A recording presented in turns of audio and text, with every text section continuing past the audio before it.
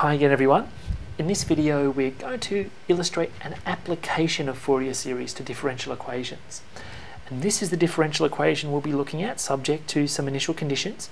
Note that it's second order, it's linear, and you can think of this differential equation as modelling the displacement x at time t of a spring mass system. The 50 here would represent the spring constant divided by the mass, and the f of t would represent an external forcing function given by this, and we're also told the forcing function is periodic with period 2 pi. Now the initial conditions may be interpreted as the system starting from rest with zero displacement. Now we're given a hint.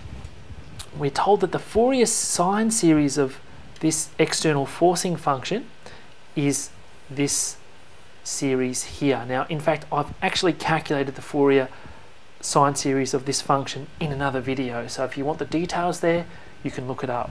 But what we're going to do is use this information to solve this differential equation. Now I'm going to break it down into a number of parts, and the first idea is that this is linear, so we know that a solution, so let's call this star.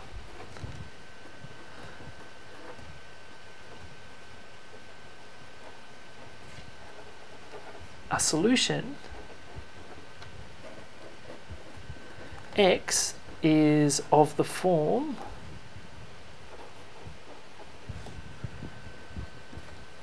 x equals x sub h plus x sub p. Now x sub h is a solution to the homogeneous version of star, so you replace f of t with 0, and x sub p is a particular solution to star that we construct. Now x sub h is quite easy to formulate, x sub p takes a bit more work.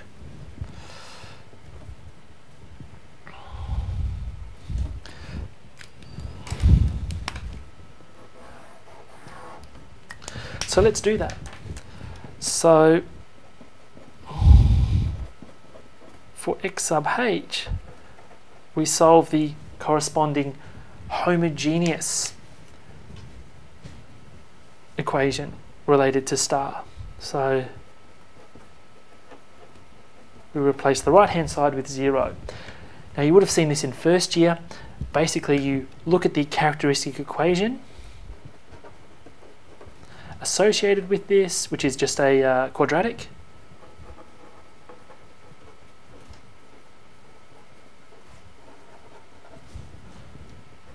In this case it's lambda squared plus 50 equals 0. Now this has roots positive and negative root 50i.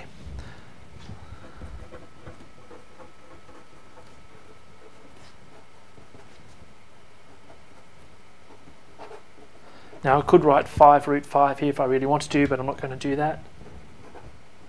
But the important thing here is that these are complex valued roots. And because they're complex, our x sub h has the following form. It involves cosines and sines.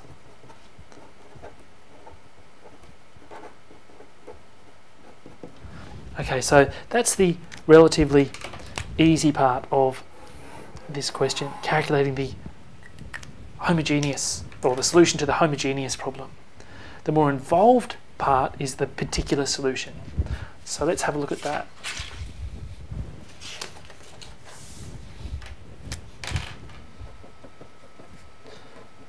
Now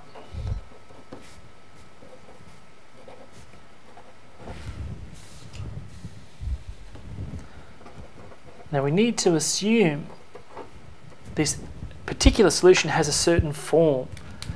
And if we look back to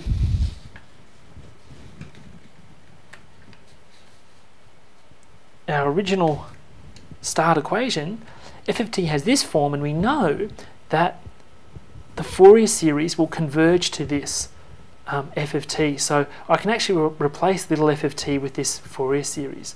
So what I'm going to do is assume that our particular solution has this kind of form, just with a different coefficient here. So let me show you how I do that.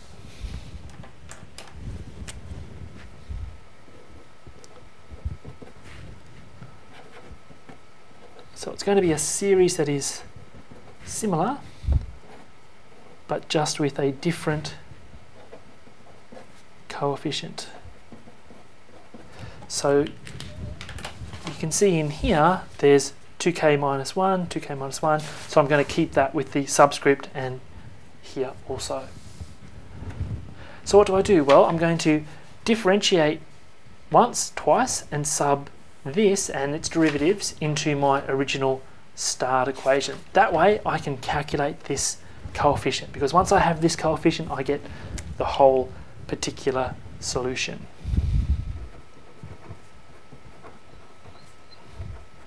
Now I'm going to make a big assumption here. I'm going to assume that I can just differentiate this and everything will be well defined. Now the details of that is for another video, but at the moment I'm just going to assume it and differentiate. So if I differentiate term by term with respect to t, I'll get something like the following.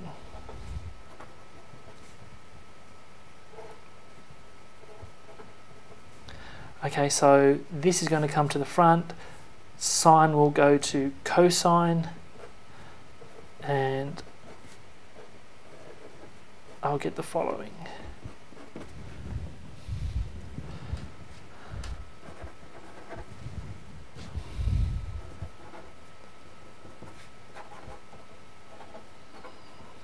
So again, if I differentiate, cos will go to negative sine and this will come out here. So I'm just going to write it this way now.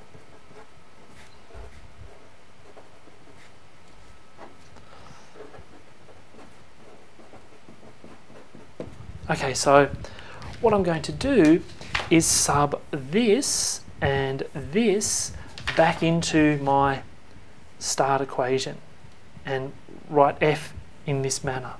So then what I can do is equate the coefficients and find this c sub 2k minus 1.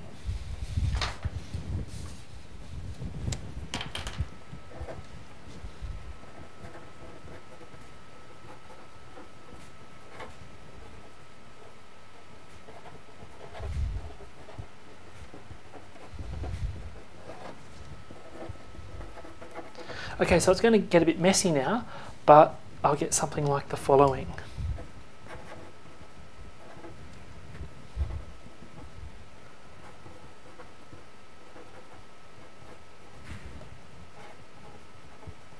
So the first term, x double dash, will be this. The next term, which is 50x, will be this.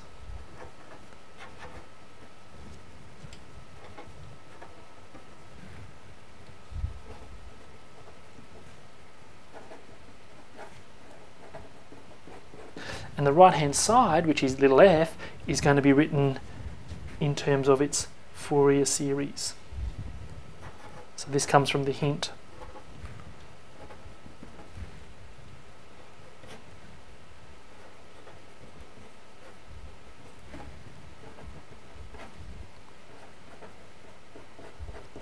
Okay, so this looks really messy now, but I can actually simplify everything and get rid of the summation signs. And so what I'm going to be left with is, so essentially I'll take a common factor of this here and I can cross off the summation signs and get the following.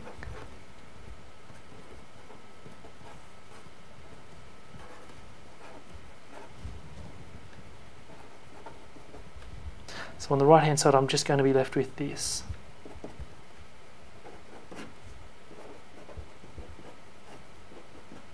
So what I can do now is rearrange, just bring this down to the other side, and I'll get what I'm looking for, my coefficient c sub 2k minus 1.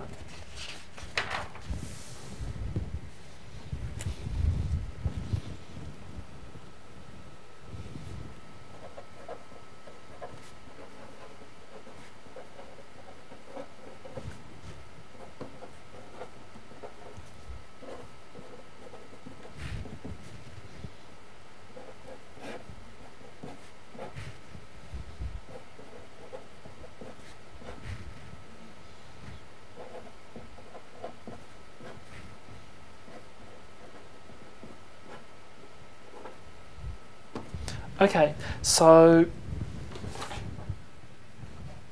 once I've found this, I can put this back into here and I've got my particular solution. It's quite messy, but it's what we're looking for.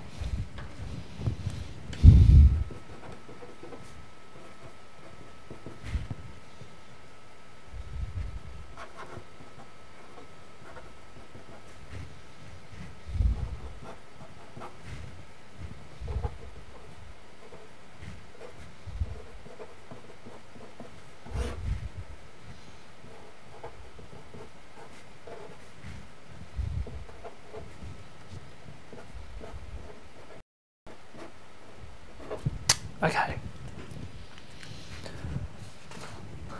So now we've got our homogeneous solution, we've got our particular solution. Let's put them together.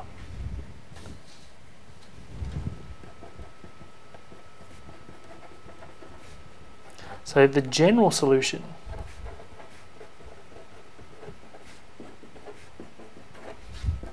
to our ODE is the homogeneous solution plus the particular solution, which is the following. Now, the A and the B here in my homogeneous solution, they're just constants, and we'll determine them in a minute. They're determined from the initial conditions.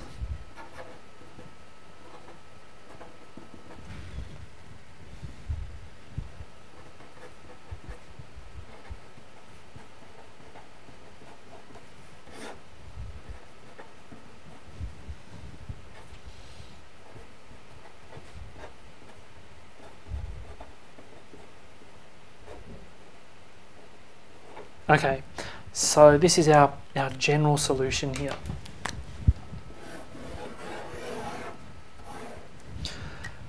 Okay, so we haven't yet used our initial conditions. I mentioned that the spring mass system,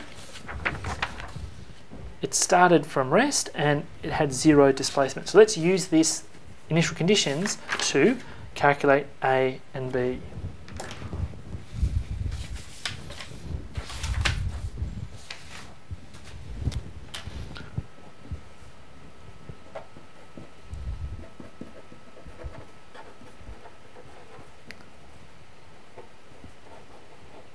So the initial conditions, the ICs. So the first initial condition is x of 0 equals 0. Zero displacement when t equals 0. Now if I go up here and substitute in t equals 0, well this will be A, this will be 0, and this is 0. So basically I have A equals 0. So this term will actually disappear and I'm left with only signs in my answer. So let's see if we can determine B. Well, B is a little bit trickier. We use the other initial condition, which was 0 velocity.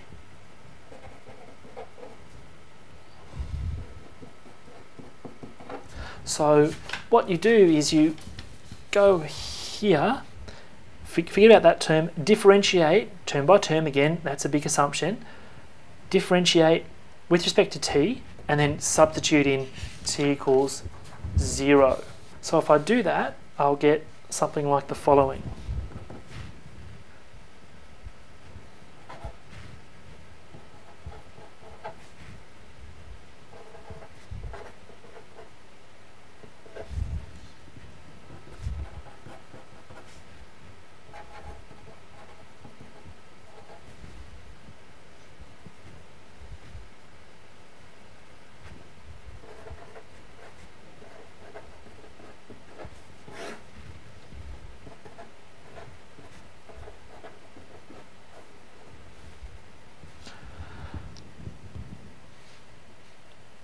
Okay, so this is going to be 1, this is going to be 1, and if I can then just rearrange the equation to get B. B is going to be the following.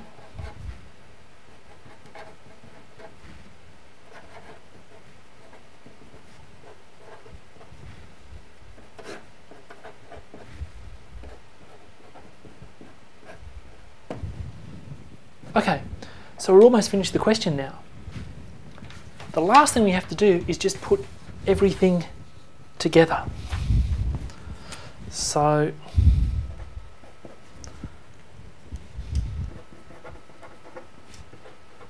our particular,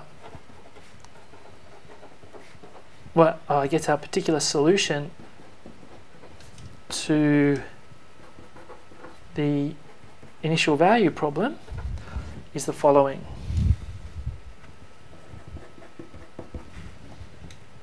Okay, so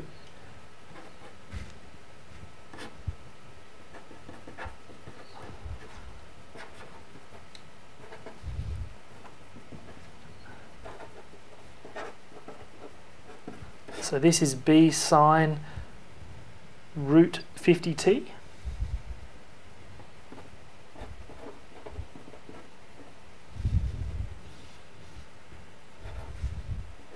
And then the particular solution was given by this.